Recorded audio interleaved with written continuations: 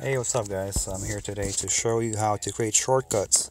So in case, for example, you're going through your settings and there's 10 different steps, but you need the setting changed more conveniently, you can create a shortcut.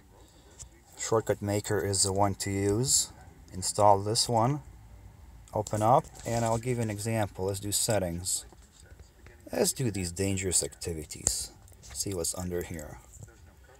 Let's do fingerprint activity. Let's hit try to see what happens. Ask for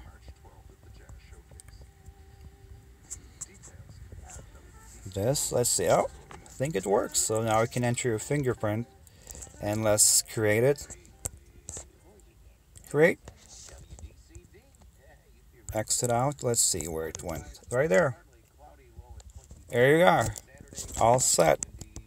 Much more convenient. There you are.